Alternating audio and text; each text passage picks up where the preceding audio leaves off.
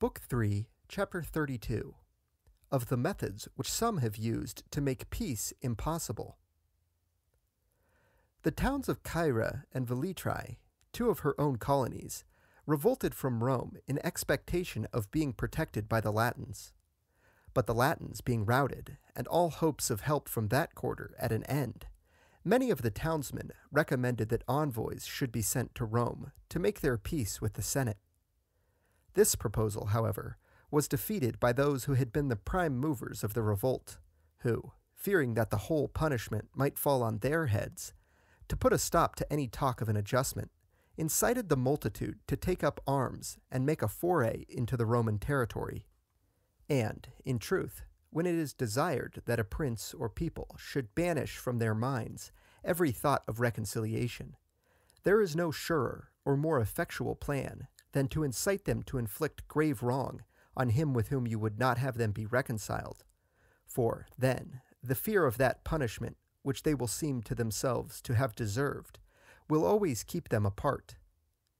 At the close of the first war waged by the Romans against Carthage, the soldiers who had served under the Carthaginians in Sardinia and Sicily, upon peace being proclaimed, returned to Africa, where, being dissatisfied with their pay, they mutinied against the Carthaginians, and, choosing two of their number, Matto and Spendio, to be their leaders, seized and sacked many towns subject to Carthage.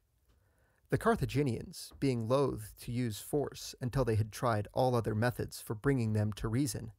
sent Hasdrubal, their fellow citizen, to mediate with them, thinking that from formerly having commanded them, he might be able to exercise some influence over them. But on his arrival, Spendio and Matto, to extinguish any hope these mutineers might have had of making peace with Carthage, and so leave them no alternative but war, persuaded them that their best course was to put Hasdrubal, with all the other Carthaginian citizens whom they had taken prisoners, to death. Whereupon they not only put them to death, but first subjected them to an infinity of tortures, crowning their wickedness by a proclamation to the effect that every Carthaginian who might thereafter fall into their hands should meet a like fate. This advice, therefore, and its consummation, had the effect of rendering these mutineers relentless and inveterate in their hostility to the Carthaginians.